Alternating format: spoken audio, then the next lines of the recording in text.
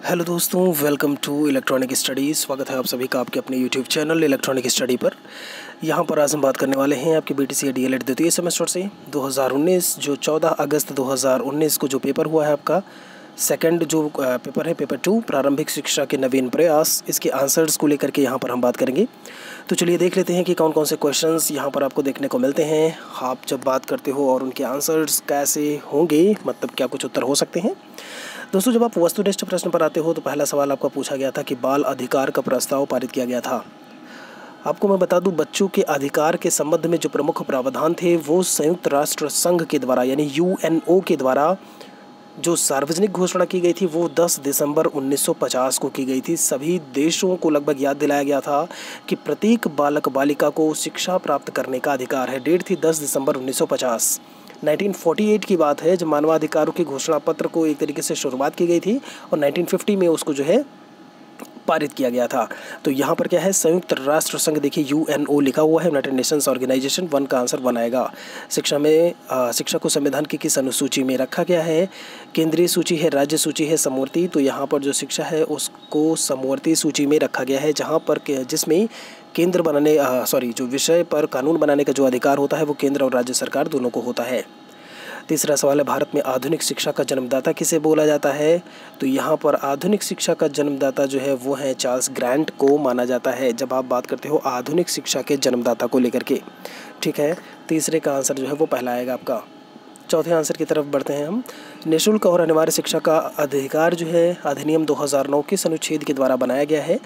आपने देखा जो पेपर 1 में आपका था उसमें अनुच्छेद 45 दे दिया था और इसमें आपका क्या है 21A है। तो आप 21A को ही ऐड करके या 21 का जो है ऐड करके जब आप बात करते हो 86वां संविधान संशोधन 2002 से आपका 21A आपके मौलिक अधिकारों में ऐड किया गया। वुड का घोषणा पत्र किस वर्ष आया था? 1854 1854 में वुड का घोषणा पत्र आया था। ये है पाँचवें का आंसर। छठे पर आते हैं, देश के प्रत्येक जनपद में डाइट की स्थापना संस्तुति जो है वो राष्ट्रीय शिक्षा नीति के तहत किया गया था। तो आपको जो मैंने इसका तो आपका रिवीजन कोई नहीं करवाया था, लेकिन पेपर 1 में ही मैंने बताया था कि 1986 की काफ़ी कुछ रिकमेंडेशंस थी और उसी के बाद जो है डाइट की स्थापना का देखने को मिलती है, यानी कि जिला शिक्षा एवं प्रशिक्षण संस्थान। तो इसमें 6 का जो आंसर आएगा वो आएगा पहला 1986। सातवें सवाल की बात कर लेते हैं, निष्पंदन या छनाई के सिद्धांत के प्रतिपादक कौन थे? पेपर 1 में भी आपका पूछा था और यहाँ भी वही चीज़ पूछ लिया, तो वो है लॉर्ड मैकाले। ठीक है, डाउनवर्ड फिल्ट्रेशन थ्योरी जिन्होंने दिया था। सभी को शिक्षा उपलब्ध कराने से संबंधित है, कौन सा है इनमें जो सभी को शिक्षा उपलब्ध कराने की बात करता है? तो यहाँ पर ऑपरेशन ब्लैक बोर्ड, चूँकि अगर मैं बात करूँ ऑपरेशन ब्लैक बोर्ड के बारे में, काफ़ी कुछ पॉइंट्स थे जो इसके मतलब जो भौतिक चीज़ें होती हैं उपलब्ध कराना वहाँ पर जब आप विद्यालय की बात करते हो, और कहीं ना कहीं से उसका भी संबंध आपका मिलेगा कि एजुकेशन फॉर ऑल 1987 की बात है, आपका 1987 में आया था एक केंद्रीय योजना, और इसमें भी उसी चीज़ की बात की गई थी कि आपका पुस्तकालय की सुविधा और सारी चीज़ें हों। तो इसको भी लोग आप नवोदय विद्यालय में तो होता ही होता है ये चीज़, सभी के लिए शिक्षा और जिला शिक्षा और प्रशिक्षण संस्थान जिला शिक्षा और प्रशिक्षण परिषद, ये भी आपका उसमें शामिल होगा। तो 8वें में आंसर आपका चौथा आएगा। ह्रास की समस्या से क्या आश्रय है? कक्षा में अनियमित उपस्थिति, बच्चों का अनुत्तीर्ण होना, बीच में ही विद्यालय छोड़कर बच्चे का चले जाना या बच्चे का गांव से पलायन। तो अनियमित उपस्थिति नहीं, उत्तीर्ण। यहाँ पर जो विद्यालय छोड़ करके बच्चे का जो बीच में से चले जाना ना, या बीच में ही विद्यालय छोड़कर जो बच्चा अगर चला जा रहा होता है तो वहाँ पर ह्रास की समस्या देखने को मिलती है। ठीक है, 10वें का BEP क्या है? तो बेसिक एजुकेशन प्रोग्राम। देखिए बेसिक एजुकेशन प्रोग्राम, बेसिक शिक्षा परियोजना, सीधे सीधे फुल फॉर्म ही पूछ लिया था आपसे। 11 नंबर में लिखा हुआ है मध्याह्न भोजन योजना का उद्देश्य क्या था? बच्चों के नामांकन में वृद्धि, बिल्कुल, बच्चों को विद्यालय में पूरे समय तक रोके रखना, ये भी सही था, और स्कूल आने के लिए प्रेरित करना। तो ये सभी जो है उद्देश्य थे। MDM के 15 अगस्त 1995 को आपका ये लागू हुआ था जब आप MDM की बात करते हो। 12 नंबर की बात कर लेते हैं, भारत सरकार ने 1992 में संशोधित कार्यान्वयन कार्यक्रम को, ध्यान दीजिएगा जब आप प्रोग्राम ऑफ एक्शन की बात करते हो तो उसको कितने भागों में बांटा था ये कहा गया है इसमें। ठीक है, प्रोग्राम ऑफ एक्शन की जब आप बात करते हो तो आप ध्यान दीजिएगा जो आपके लगभग 1986 के 10 खंड देखने को मिलते हैं। ठीक है, वहीं जब आप प्रोग्राम ऑफ एक्शन की बात करते हो तो 23 खंड आपको उसमें देखने को मिलेंगे। कितने खंड है? 23 खंड हैं। कार्य योजना 1992 यानी कि जो वर्क प्लान था उसमें 23 खंड हैं। आपको मैं बता दूं, जैसे नारी समता के लिए शिक्षा था, विकलांग शिक्षा, अल्पसंख्यक शिक्षा, प्रौढ़ सतत शिक्षा, माध्यमिक विद्यालय, प्रारंभिक विद्यालय, उच्च शिक्षा, मुक्त शिक्षा, खेल शारीरिक शिक्षा, जन संचार, शैक्षिक तकनीकी, भाषा शिक्षा, शिक्षा प्रबंध, इन सभी को जब आप मिलाओगे ना तो 23 खंड, आंसर आपका जो है वो दूसरा आएगा। इसमें 23 खंडों में ये विभाजित था। ठीक है, आपकी बुक में सीधे सीधे डायरेक्ट लिखा हुआ है ये। 13 नंबर ऑपरेशन ब्लैक बोर्ड का सुझाव किसने दिया था? राममूर्ति समिति 1990, यशपाल 1993। राष्ट्रीय शिक्षा नीति 1986 है और इसमें राष्ट्रीय शिक्षा नीति 1968 है। आपको मैं बता दूं, जो ऑपरेशन ब्लैक बोर्ड आया था वो आया था 1987 में, तो उसके जस्ट पहले जो शिक्षा नीति थी 1986 की, आपकी 1986 की शिक्षा नीति, वो इसके लिए जिम्मेदार थी। तो अगर ऑप्शन यहाँ पर यही है आपका, ठीक है, 1986 की जो शिक्षा नीति है उसी पर ऑपरेशन ब्लैक बोर्ड का जो है वो सुझाव दिया गया था। NPEGEL में किस कक्षा की अपवंचित लड़कियों के अध्ययन का प्रावधान है? जब आप बात करते हो NPEGEL के बारे में, मैंने आपको अपने नोट्स में बताया हुआ है, यहाँ पर भी मैंने पढ़ाया है। जब आप NPEGEL की बात करते हो, गर्ल्स के लिए जो एजुकेशन की बात होती है, वहाँ पर कक्षा 1 से लेकर के कक्षा 8 तक की बालिकाओं की शिक्षा की बात है। मतलब national programme of education for girls eight elementary level, तो 1 to 8 के लिए है आपका ये। ठीक है, दूसरा आंसर आएगा इसमें। ठीक है, 15 है आपका, जनशाला कार्यक्रम के अंतर्गत कौन सी संस्थाएं वित्तीय सहायता प्राप्त कर रही हैं? तो यहाँ पर जनशाला कार्यक्रम UNDP, United Nations development programme, ये भी है, UNSP ये भी है, यूनिसेफ भी है, इसमें सभी आपके जो है वो शामिल होंगे। तो 15 का आंसर आपका चौथा आएगा। अति लघु पर आते हैं। इसमें स्वतंत्रता के समय भारत में साक्षरता का परसेंटेज कितना था? स्वतंत्रता के समय भारत में जो साक्षरता का परसेंटेज था वो था 12%। ठीक है, लगभग 12% देखने को मिलता है। इसके पहले भी जब मैंने मॉडल पेपर वो चीज़ें बताई थी तो वहाँ पर ये चीज़ आपका सवाल मैंने डिस्कस किया था। लॉर्ड मैकाले ने अपने विवरण पत्र में भारत में शिक्षा का क्या उद्देश्य बताया? तो आप लोग बहुत अच्छी तरीके से जानते हो कि शिक्षा का उद्देश्य क्या होना चाहिए, है ना। वही उनका छनाई का सिद्धांत जो था वही आप इसमें लिख दोगे और कुछ ज़्यादा नहीं है। ऑपरेशन ब्लैक बोर्ड के उद्देश्य के बारे में इन्होंने पूछा है कि भाई जो ऑपरेशन 1987 का ब्लैक बोर्ड का जो उद्देश्य था वो था क्या? तो ये था प्राथमिक कक्षा में पढ़ने वाले बच्चों की सुविधा हेतु आवश्यक संस्थागत उपकरण और सामग्री उपलब्ध कराना। बस इतना ही आंसर है आपका। ठीक है, फिर है पोषाहार वितरण योजना में कितने कैलोरी ऊर्जा बालकों को देने की व्यवस्था थी? जब आप बात करते हो पोषाहार वितरण योजना के बारे में, तो ये है आपका MDM, ध्यान दीजिएगा।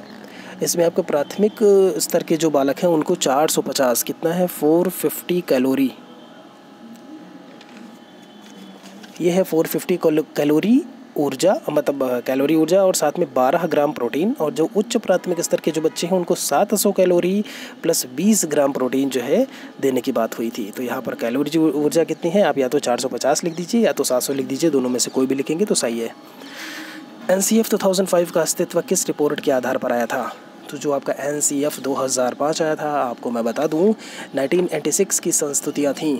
आप जब बात करोगे नेशनल करिकुलम फ्रेमवर्क के राष्ट्रीय पाठ्यचर्या की रूपरेखा, तो उसमें जो आपका एक अस्तित्व देखने को मिलता है, आपका एक 1992 में आया प्रोग्राम ऑफ एक्शन, 86 1992, और उसके बाद आपका जो 2005 था। तो ये जो इसका जो अस्तित्व था ना, खास कर आपका 1986 की जो रिपोर्ट थी और फिर 1992 में जो प्रोग्राम ऑफ एक्शन था, दोनों को मिला करके जब आपका NCF 2005 जो है वो देखने को मिला। शिक्षा का सार्वभौमिकरण, मतलब शिक्षा को फैलाना, पूरी तरीके से ग्लोबलाइज करना, ठीक है, वो हो जाएगा आपका। बाल अधिकारों की घोषणा कब और किसके द्वारा की गई थी? अभी मैंने आपको बताया, जब ध्यान दीजिएगा, बाल अधिकार दो चीज़ें देखने को मिलती हैं। एक आपका है जब आप बात करते हो 1948 में मानवाधिकारों के घोषणा पत्र के अनुच्छेद 25 में ये कहा गया कि माँ और बच्चे के विशेष संरक्षण और सहायता की ओर ध्यान दिया जाए, 1948 में। और इसी को देखते हुए 20 नवंबर 1989 को पारित किया गया जो है, जिसमें 191 जो है देशों ने भाग लिया था। तो आपका 20 नवंबर 1989 इसमें जो है आपको उत्तर में देखने को मिलेगा, 20 नवंबर 1989। ठीक है, चलिए जी, इतनी बातें हो गई। PMOST कार्यक्रम का पूरा नाम, तो programme of mass orientation for school teachers, PMOST अच्छा, पी मोस्ट कार्यक्रम है। तो programme for mass orientation of school teachers, अभी मैंने आपका पेपर 1 में ही यही चीज़ बताई थी। एसएसटी में जब मैं सॉल्व करवा रहा था, सॉरी, जब एसएसटी का मेगा क्लास मैंने करवाया है आपका, तो वहाँ पर मैंने पी मोस्ट के बारे में बताया था। 1-2 बच्चों ने बोला भी कि अरे सर जी एसएसटी में पी मोस्ट कैसे, ठीक है। तो वो है सेवारत अध्यापकों का विस्तृत अभिविन्यास कार्यक्रम। 2015 में, 2016 में सब में पूछा गया था आपका, और 2019 में भी यही चीज़ आ गई। पी मोस्ट हो गया विद्यालयोन्मुखी कार्यक्रम से आप क्या समझते हैं? तो विद्यालय की उन्मुखी कार्यक्रम, मतलब ऐसे कार्यक्रम जो बच्चों को विद्यालय की तरफ उन्मुख करें। तो उसमें आप एमडीएम को लिख दीजिए, आप सर्व शिक्षा अभियान आप लिख दीजिए, संपूर्ण साक्षरता अभियान लीजिए, वो सारे आपके उसमें शामिल होंगे। इसमें एक सवाल पूछा है आपका कि संपूर्ण साक्षरता अभियान का प्रेरक वाक्य क्या है? संपूर्ण साक्षरता अभियान का प्रेरक वाक्य मैं आपको बता दूं, एक आपका राष्ट्रीय साक्षरता अभियान आया था 5 मई 1988 को। सब पढ़ें सब बढ़ें, बैक टू स्कूल, ये सारे जो है ना ये प्रेरक वाक्य ही हैं, है ना। आप उसमें देखोगे तो ये यही राष्ट्रीय साक्षरता मिशन जो है वो आपका संपूर्ण साक्षरता अभियान 5 मई 1988 के उसमें जाना जाता है। तो आप इसमें कोई भी प्रेरक वाक्य लिख दे रहे हैं, कई सारे हैं, तो सही होगा आपका। कस्तूरबा गांधी बालिका विद्यालय का संक्षिप्त परिचय दीजिए। कस्तूरबा गांधी बालिका विद्यालय की बात की है तो सॉरी, जब आप कस्तूरबा गांधी बालिका विद्यालय की बात करते हो तो इसके बारे में भी मैंने आपको बताया हुआ है अलग लेक्चर में बाकायदा कि, और इन्होंने पूछा क्या है कि संक्षिप्त परिचय पूछा है। तो आप लेक्चर जब देखोगे तो वहाँ पर आपको कस्तूरबा गांधी, जैसे आप बोलोगे केंद्र सरकार ने सर्व शिक्षा अभियान को बढ़ावा देने के लिए कस्तूरबा गांधी बालिका विद्यालय योजना को जो है के निर्देशन में देश भर में 750 आवासीय स्कूल खोलने का प्रावधान किया था, और इसका जो शुभारंभ हुआ था वो हुआ था जुलाई 2004 में, ठीक है। तो ये संक्षिप्त परिचय हो गया। इसमें यही था आपका कि विद्यालयों में कम से कम 75% सीटें SC/ST के लिए, पिछड़ा वर्ग अल्पसंख्यकों के लिए होंगी, आरक्षित होंगी, जबकि जो 25% सीटें होंगी वो गरीबी रेखा से जो नीचे जीवन यापन कर रहे हैं उनके लिए आरक्षित होंगी। बस इतना ही आपको थोड़ा सा लिखना था इसमें। NCERT के प्रमुख कार्य आप बता दोगे इसमें, जो है national council of educational research and training का, ठीक है। DPEP का कार्यक्रम पूछा है इसमें, DPEP के बारे में, डिस्ट्रिक्ट प्राइमरी एजुकेशनल प्रोग्राम। 1994 में, मैं DPEP की बात कर रहा हूँ, 1994 में 7 राज्यों के 42 जिलों से शुरू हुई थी। एक केंद्रीय परियोजना है, प्राथमिक शिक्षा के लिए शुरू हुई थी। 85% धन जो है वो केंद्र सरकार ने, जबकि 15% धन जो है वो राज्य सरकार ने इसमें देने की बात की थी। और ये जो आया था आपका 1994 का, इसमें यही था कि 1986 की जो नई शिक्षा नीति थी और जो 1992 में किए गए संशोधन या प्रावधान थे उन्हीं को लेकर के बात करना, ठीक है। तो ये आपका हो गया DPEP का आधार पूछा है ना, तो 1986 की शिक्षा नीति और 1992 में जो भी संशोधन थे या कार्ययोजना उनको आगे बढ़ाने का काम करना, यही इसका आधार था। फिर से आया राष्ट्रीय पाठ्य चर्चा या पाठ्य सूची 2005 में शिक्षक के क्या दृष्टिकोण है। तो उसमें आपका 1 to 12 की सूची बनाने की, मतलब जो भी करिकुलम या सिलेबस बनाने की बात हुई थी 1 to 12 क्लास की हुई थी। तो उसमें आप कुछ बातें लिख दीजिएगा शिक्षक के दृष्टिकोण के बारे में कि क्या कुछ है। भारत में निःशुल्क और अनिवार्य शिक्षा की उन्नति में मुख्य कठिनाई क्या है? तो आप उसमें बता सकते थे जो बाल श्रम वाली बात है वो सबसे पहले निकल करके आती है ना। अज्ञानता वाली बात, शिक्षा एक तरीके से, या फिर आप कह सकते हो कि आसपास का वातावरण सही ना होना, घर का परिवार का सही ना होना वातावरण, 2-3 चीज़ें, 2-3 पॉइंट्स आप लिख देते उतना काफ़ी था, क्योंकि 1-1 मार्क्स का है आपका बस। शिक्षा का अधिकार लघु पर आते हैं। 2009 की प्रमुख विशेषताएँ क्या हैं?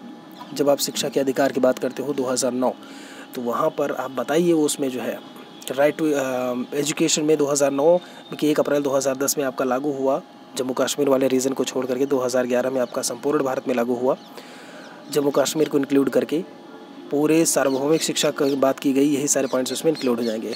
प्राच्य पाश्चात्य विवाद क्या था? 32 में पूछा है आपका शिक्षा के क्षेत्र में। जो 1 लाख रुपए दिए गए थे शिक्षा के लिए, आपको अच्छी तरीके से ध्यान होगा चार्टर एक्ट में, उसमें ये नहीं डिसाइड हो पा रहा था कि ये आपका यहाँ के लोगों के लिए, मतलब प्राच्य यानी कि जो भारतीय लोग हैं जो आपके शिक्षाविद हैं उनके लिए दिया गया था, उनको बढ़ाने के लिए, या फिर जो वेस्टर्न लोग हैं उनको दिया गया था। तो ये प्राच्य पाश्चात्य विवाद वहाँ से देखने को मिलता है। ऑपरेशन ब्लैक बोर्ड कार्यक्रम के महत्व को स्पष्ट कीजिए। तो अभी मैंने ऑपरेशन ब्लैक बोर्ड के बारे में बताया कि उसकी इंपॉर्टेंस क्या है। 1987 में आया आपका एक केंद्रीय योजना, 7वीं पंचवर्षीय योजना के समय जो है शुरू हुई, 9वीं पंचवर्षीय योजना से सभी प्राथमिक विद्यालयों में लागू हुई, और इसमें संशोधन हुआ 1992 में। बहुत सारी चीज़ें थी प्रावधानों में इसके कि 100 से अधिक नामांकन हो प्राथमिक स्कूलों में, 3 कक्ष 3 शिक्षक वाली बात इसमें है ना, जो मुख्यतः ज़रूरी था कि 2 कमरे 2 शिक्षक और 1 बरामदा होना चाहिए। ये सारी बातें जो है इसमें आएंगी। लॉर्ड मैकाले की शिक्षा के दोष क्या थे? दोष यही था कि उन्होंने उच्च तबके के लोगों को देने की बात की, सारे लोगों को उसमें इंक्लूड नहीं किया, एक सार्वभौमिकरण वाली बात उसमें देखने को नहीं मिली। बाकी आप उसमें कुछ पॉइंट्स लिख देते कि निष्पंदन या निस्यंदन या डाउनवर्ड फिल्ट्रेशन थ्योरी है क्या। 35 पर आते हैं, SOPT। यहाँ पर विशेष अनुस्थापन SOPT के उद्देश्य और घटक लेक्चर में बताया हुआ है मैंने। BEP फिर से पूछ लिया है बेसिक एजुकेशन प्रोग्राम के बारे में, तो BEP को आप वहाँ पर थोड़ा सा एक्सप्लेन कर देते कि BEP आपका है क्या, ठीक है। SOPT में जैसे था अपना special orientation of primary teachers में, तो इसमें क्या था कि भारत सरकार के MHRD जो ministry of human resource development है उसके द्वारा ये शुरू किया था। प्राथमिक विद्यालय के अध्यापकों के लिए चलाई जा रही ये योजना थी और आरंभ वर्ष इसका था 1993-94। कब शुरू हुआ था? 1993-1994 में, ठीक है। 8वीं पंचवर्षीय योजना तक काफ़ी कुछ ये आगे बढ़ गया आपका। उसमें संपूर्ण जो उत्तरदायित्व था NCERT नई दिल्ली का था, ये चीज़ें आप लिखना था, वो मतलब आपको उसमें लिखना था। वही BEP आपका हो गया। उसके बाद हम बढ़ते हैं जो है बेसिक एजुकेशन प्रोग्राम। ये जो परियोजना है उत्तर प्रदेश में सभी के लिए शिक्षा परियोजना 17 मई 1993 को स्थापित की गई थी। मैं BEP की बात कर रहा हूँ, बेसिक शिक्षा परियोजना। 36 नंबर सवाल, ठीक है। और इसमें आपका यही था कि 17 जनपदों में शुरू हुई 1993 से, 2000 में परियोजना पूर्ण हुई, 1997 में प्रारंभ की गई जिला प्राथमिक शिक्षा कार्यक्रम की सेकंड सीरीज़ जो है वो प्रदेश के 22 जिलों में शुरू हुई और 2003 में पूर्ण हुई। देखिए, जब मैं उद्देश्य या कार्य को लेकर के बात करूं तो 2016 में भी यही सवाल आया था और सब मैंने आपका जो है जिन्होंने PDF लिया है और जो भी इसके पहले मैंने रिवीजन जो भी करवाया था उसमें मैंने बताया हुआ है कि भाई प्रीवियस ईयर तो क्वेश्चन कम से कम पढ़ के जाओ जो आए हैं। 2016 में भी ये सवाल आया था आपका। तो विद्यालय सुलभ करवाना, नामांकन, सतत शिक्षा, उपलब्धि प्राप्त करना, ये सारी चीज़ें उसमें शामिल थी। स्कूल चलो अभियान का वर्णन है ना, सर्व शिक्षा अभियान। अब स्कूल चलो अभियान का वर्णन इसमें पूछ लिया। राष्ट्रीय बाल श्रम परियोजना के बारे में बताइए, आप उसमें बता दीजिए कि क्या कुछ बातें हैं UNO के द्वारा कैसे घोषित किया गया, बताया गया और कौन कौन सी बातें उसमें इंक्लूड की गई। वुड घोषणा पत्र की मुख्य विशेषताओं को लिखिए। ये आपका वुड वाली बात आपका पेपर 1 में भी दिया था, इसमें भी यही दे दिया जो है ना कि क्या चीज़ है। चलिए जी, और फिर है एजुकेशन विदाउट बर्डन। हाँ जी, शिक्षा बिना बोझ के संदर्भ में यशपाल समिति। तो यशपाल समिति के बारे में आपको बताना था उसमें, और ये बहुत ही पेट क्वेश्चन था, इसके पहले भी ये सवाल आया है। और शिक्षा बिना बोझ के BTC 2016 का जो द्वितीय बार पेपर हुआ था उसमें भी यही चीज़ पूछा गया था। उसमें ये कहा उन्होंने कि हमारी शिक्षा में व्यवस्था में एक बड़ी त्रुटि यह है कि अधिक पढ़ाई कराई जाती है परंतु बच्चे बहुत कम सीखते या समझते हैं। पब्लिक स्कूलों के प्राथमिक कक्षाओं में बच्चों के स्कूल बस्ते के औसतन भार 4 किलोग्राम के लगभग है। ये सारी चीज़ें उन्होंने बताई है ना।